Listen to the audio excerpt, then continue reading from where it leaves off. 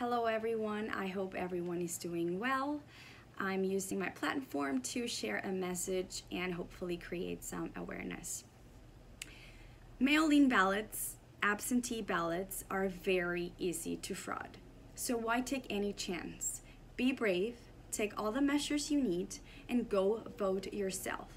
In 2018 in North Carolina, Harris from the right forged signatures by this thing called vote harvesting, which means any campaign activist or candidate can go to your address and pick up the ballots.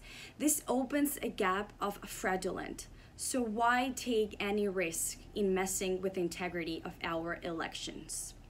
If we wear masks to go to restaurants, supermarkets, post office, why can't we wear masks to go vote? So I ask you to go vote yourself. This is not about if you're from the right or the left. This is about taking the precautions for us to have a clear election. Okay? Bye, and thank you for listening. Peace.